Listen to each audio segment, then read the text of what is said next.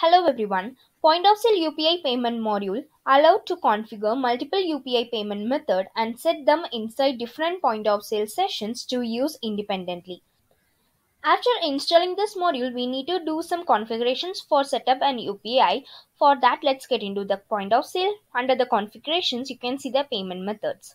So here I have created one UPI payment where I have enabled the journal and also I have enabled the UPI. Okay. So here we need to enable the UPI payments. This is the one which I have already created. To create a new one, you can just create a new one for the UPI. For example, UPI. Okay. Okay. Now let's create. And here we need to add the image. So here we can add the image of the UPI. And here we need to enable and visible on the point of sale screen. So if it is enabled, it will be visible on the point of sale screen of the payment. Okay.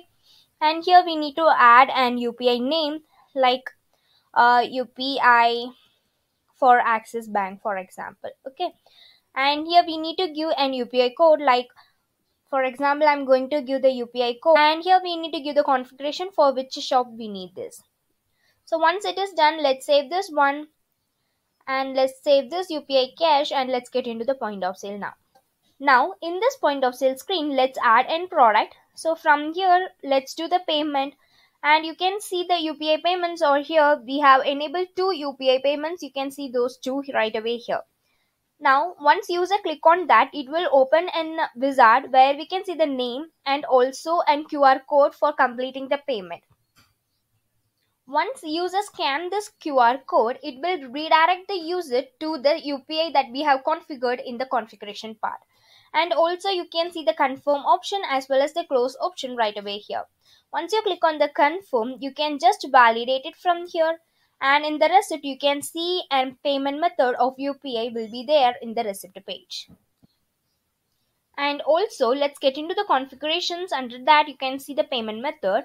Let's get into one of the UPI which we have created. In this payment method form, if UPI is not enabled, then the multiple UPI configured under the UPI is not shown in the point of sale. Instead of that, UPI is shown.